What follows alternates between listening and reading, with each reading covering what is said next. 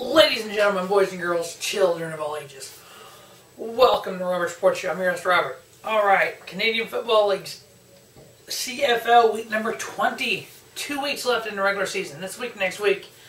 And then the road to the Grey Cup begins. I came to the CFL week 8 when I started doing kind of picks on the side. Started videos, I think it was week 12 or 13.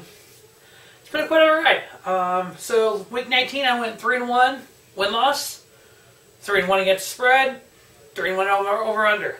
Brings me year to date of win-loss, 30-16. Against the spread, 24-22. Over-under, 29-17. Overall, 60%. I'm happy with that. I'm excited for 2020. Obviously, when the calendar turns, we have NCAA bowl games, national championship games. We have playoffs of the NFL that run up till February, Super Bowl. The week after the Super Bowl is the XFL. That begins in February through April. We have a month off in May, and then June begins CFL, and then on into NFL and college. So, plan is to do all weeks next week for the CFL. So, as we head into week 20, again, 2 weeks left in the regular season. We know our playoff teams. In the West Conference, we have Calgary, who's 11-5, Saskatchewan, who's also 11-5, and then Winnipeg, who's 10-7. Calgary and Saskatchewan are fighting for that number one spot. Who gets the first round bye? Over in the East, Hamilton's already 13-3. They got the first round bye. They are playing for nothing. Montreal's 9-7. The crossover team is Edmonton, who's 8-8. We already know Edmonton and Montreal playing in the first round of the playoffs. Hamilton has a first round bye. There's nothing to play for on the East. The West, we're looking for the number one. Now, we have first game, we have the Calgary Stampede, 11-5, versus the Winnipeg Blue Bombers, who are 10-7. Winnipeg needs to win this game to want any chance of getting to the first round bye, but they also need help. They need Saskatchewan and Calgary to lose. So far this year, between Winnipeg and Calgary, 2 matchups, they're 1-1.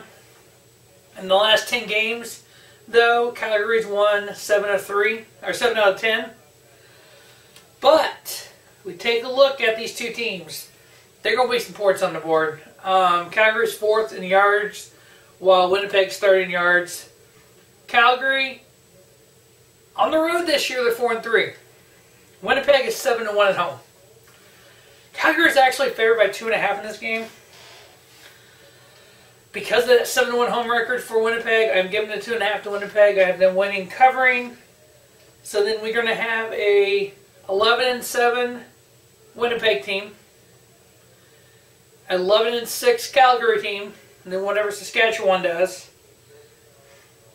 So we may really have a battle going into next week for that home field advantage from the West, first round bye on the West. So Winnipeg winning, given the 2.5, they cover. Over on the 47.5. If it's anything like their last 2 games, where Winnipeg won 26-24, then Calgary won 37-33. Next up, we have a game that means absolutely nothing for either team. This is a preseason game. This game means absolutely diddly shit for these two teams. Hamilton Tigers are 13-3, first round bye. Their only goal this week and next week is don't get hurt. The Montreal Alouettes, who are 9-7, they already know they're playing Edmonton in the first round of the playoffs. They have nothing to play for at all. The goal is not to get anyone hurt.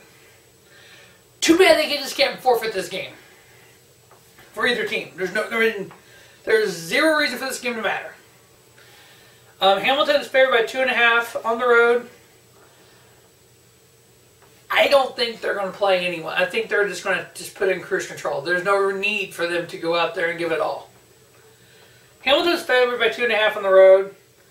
I think Montreal wants to knock off Hamilton more than Hamilton wants to knock off Montreal.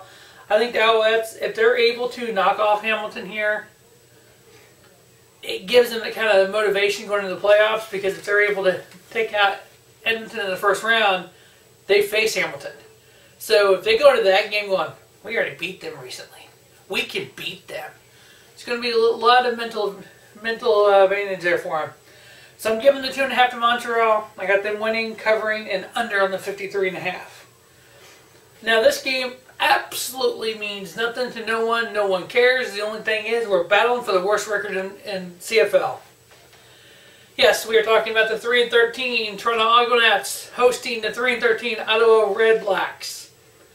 Yeah, just means nothing. It's the worst record. It's for the worst record. The loser, it's battling for the worst record. I mean, good God.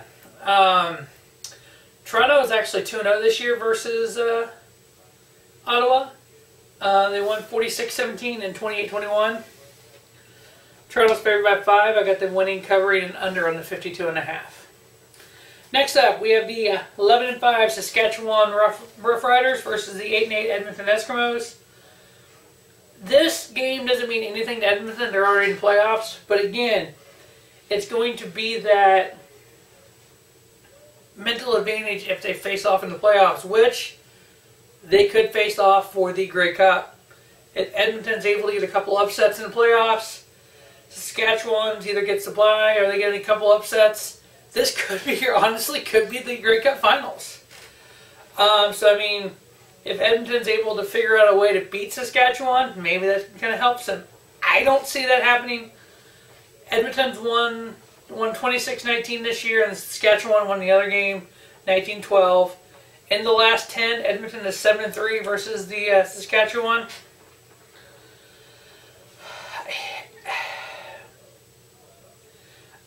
I think that first round bye in the playoff is motivation enough that Saskatchewan can beat Edmonton in Edmonton. I got the Rough Riders winning, covering the 1. Obviously, they're 1-point favorite right now. I'm taking under on the 47.5. So Saskatchewan wins, covers the 1 point, and then under on the 47.5. All right, so that wraps up CFL week number 20. It's been quite the season. I want to thank each and every one of you who take time out of your busy schedule to view my video. Make sure you check out the NCAA and the NFL if you have time. If there's anything else you would like me to cover in my CFL, comment below. I do like interacting with fans as well. So stay tuned for next week for week 20, and then we start the road to the Grey Cup. And then we start playoffs everywhere, and yeah, it's going to be a lot going on. As always, thanks for watching Robert Sports Show. Don't just have a great day. Have a spiffy day. Robert Sports Show, your YouTube leader in sports channel content.